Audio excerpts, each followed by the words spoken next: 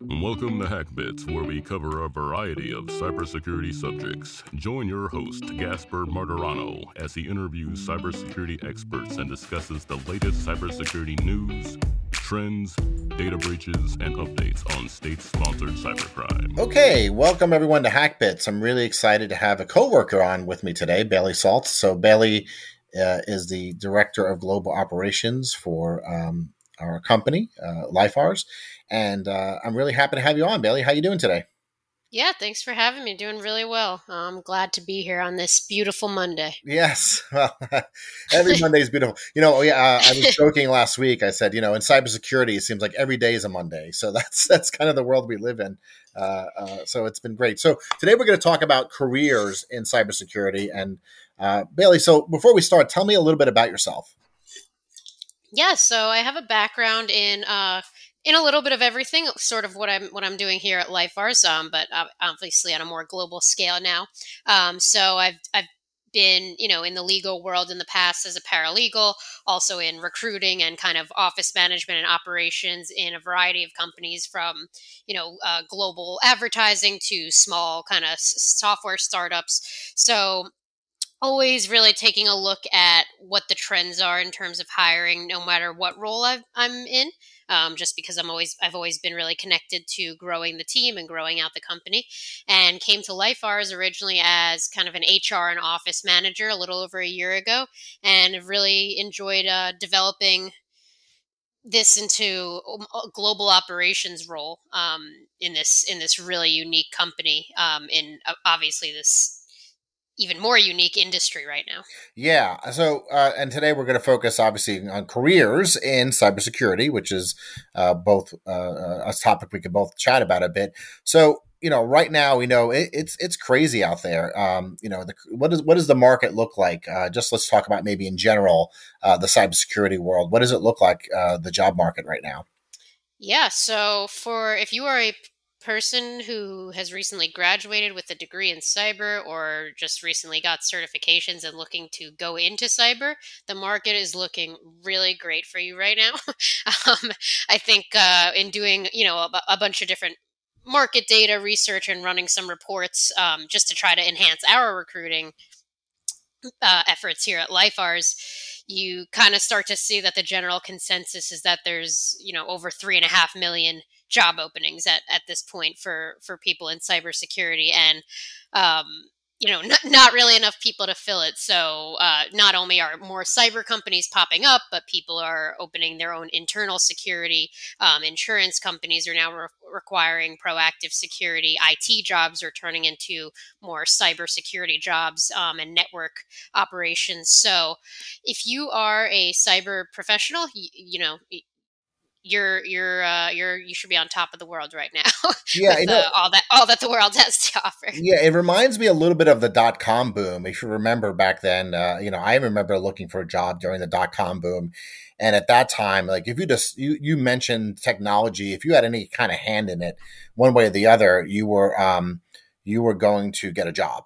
So you're going out there. I remember flying into New York City, interviewing, and having 7 job offers in a week because there was such a glutton of jobs available and not enough people to fill them. So it almost feels a little bit like that again, where it's just and it's tough for employers, right? Because you have to compete with everyone else looking as well. Yeah, it is. And I mean, even in my last company, it wasn't cyber, but it was software. So we needed a lot of software developers and coders, DevOps engineers, you name it. And like you were just saying with the .com boom, that was the big flavor of the week, I guess, in the job world for a while. And it still is. Of course, coders are still needed, but this need for people with these very specific skill sets to be able to check for ransomware and vulnerabilities and all the different things that go into cyber is it's just growing by the second, and it's not going to stop anytime soon, especially as the world gets even more digital, not only with COVID, but just in the direction we've been going in the past 5 or 10 years. When you're out there hunting and you're looking around trying to find folks to fill positions, like where's your go-to place to start the process of trying to find someone who might fit in with our company and our team? Yeah, so it's pretty cool since we are global. That does help a little bit because I do have the opportunity to look in different parts of the world where we have entities. But of course, we have a lot of US based clients, a lot of clients, even with COVID and kind of with COVID ending, they want on site engagements. We do need to hire in the US. So, like for most people, LinkedIn is usually the first place to start. But from there, it's really just a spiral of, okay, click on this company, click on a similar company, click on people that they're connected to, and really just start digging in the weeds there. Not only with security companies, but really with like a lot of consulting firms. That's where you can find some really great talent as well. And with those larger consulting firms, I mean, some of them like IBM, for example, it's a really established company. They've been around for a long time. They're not necessarily, though, going to put as much into the education and certifications that a company like we would. So it's really about capitalizing on, okay, you want to learn how to be a certified ethical hacker? We'll pay to get you there, and kind of getting your foot in the door that way. Sure. So the other thing is, I look at the people that are out there, and one of the things, and I've always wanted to ask this question, like, how important is the actual structure? It's kind of a silly question, but how important is the structure of the resume? I remember when someone would come to me and they would I would get a stack of resumes, or I would put it out there from Indeed or one of these sites, and I would look at it as a head of a department. Back in the day, I would get these resumes, I would look at them. And I wasn't like so picky. Like, I didn't really care about the layout, or, some of them were pretty funky. They came, they put their pictures on it. Does that really matter? Like, when you're creating these resumes, how important is it that it look a certain way, or what is your thoughts on that? Yeah, I kind of agree with you, which I don't really care about the layout or font or anything, as long as I can kind of follow the story of the Sure. person's career. I mean, there are resumes that come where I am a little confused as to where they went and what happened in between this year and this year, and how this job led to this job. So that's not really ideal.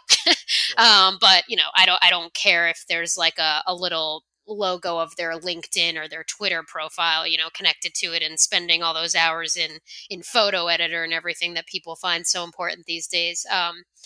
There's the key things to look for, obviously, in cyber. You kind of head right for those certifications and then those years of experience in those certain roles. I mean, I'm pretty detail oriented, so I will notice some grammatical errors and spelling errors. I'm definitely quicker to forgive the grammar than the spelling, because it's, even with the English language changes like pretty much every second now. So I don't even know if what I learned as proper grammar is considered that anymore. So a little forgiving there. Yeah, no, I agree. I'm the same way. Like, unless it's like grotesque, I'm pretty forgiving. Right, exactly. That happens. So what do you think is going to happen? Like, right now we're in Q4. What are your feelings about the end of this year going into next, especially with COVID? So do you think that the work from home is still going to be popular, or do you feel that you can use us as an example? Like, where are we heading, and where do you think, just in general, people will be more accepting of work at home and disconnected employees that are not in the office? Yeah, so for us personally, just to use as an example to speak to what I know, I think the work from home is fine. I mean, you've worked here almost as long as I have. You see that we're really good at staying connected across time zones, across countries, between US and India with that difference, and then all the other places in between. The work from home is really, I think, works out well for all of us. We have a really committed group of people who know what they need to do and the hours they need to commit to being in front of their screen. And we also understand that people want to enjoy that flexibility working from home, which we really encourage as well. I would say the bigger thing is to find people who, even if they want to work remotely, will be available for travel if needed, because with a lot of cyber incidents, it's sensitive work. Sometimes it involves servers, it involves different physical hardware, and sometimes clients just really don't want somebody remoting in to look into their network, especially those bigger, more kind of more established corporations. So I think it's a little bit of a balance of, okay, yes, you can work remote, you can work from wherever you want, but you kind of have the expectation that there may be a few engagements during the year where you might have to come on site either to the client or to our lab here in New York. Yeah, I find that interesting because I would think that if someone was hacked or something happened, there must be some sort of comfort level if they can put a face to the name, like in person, instead of just having, someone else logging in remotely, which caused the problem to begin with, right? Usually it's someone from the outside that might be breaching and getting in the door, so they want to make sure that they know the people and trust them. Oh yeah, 100%. And I honestly think it's insane how not ins- I mean insane in a good way how up to date our lab is, where we actually can securely do all of these tests and scans and everything remotely without risking the security of the company that we're working for. So we definitely have the technology. I mean, we're equipped for it. And I imagine most of these other large cyber firms and established firms are as well. But yeah, like you said, there's a comfort level of seeing somebody working on your network every day. It's very sensitive work, you know. I mean, even even for things like with like, you know, older people who need help with email, they usually want to see the person that's going to help them out with their email, even though it's probably nothing too sensitive, before they give them the work remotely to you know, get them set up with whatever technology situation they need. So it's a give and take. I imagine that to stay competitive, most other firms would probably continue with the remote work as well. We're kind of seeing that trend everywhere. You know, if people are told they're going to have to come into the office, they'll just go to another firm in any kind of working situation. So I guess it's a monster we created, but you know, we're working with it and evolving with it. So Yeah. what So are you going to do?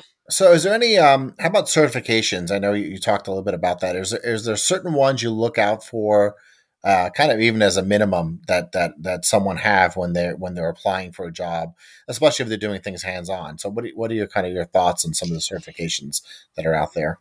Yeah, so I mean, as you and I know, in working here and just understanding general security basics and understanding that there's certifications that help you there, it's weird because yes, would it be nice to see CompTIA Security Plus on every resume? Yes. Do I think that somebody who already has years of experience doing penetration testing and, you know, their GIAC and OSDP and everything like that is going to take the time and energy to go through a CompTIA Security Plus when they already understand it?